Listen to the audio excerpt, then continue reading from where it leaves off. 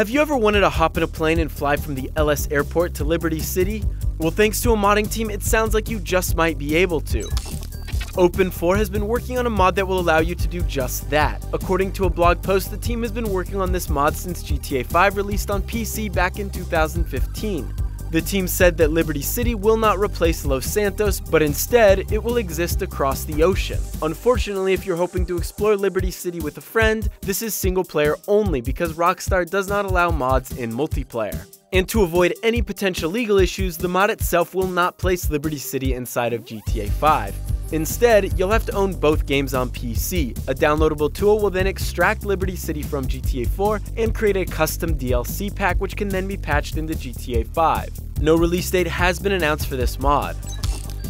As well as extensive mod support, both GTA 4 and 5 continue to receive official content updates and fixes.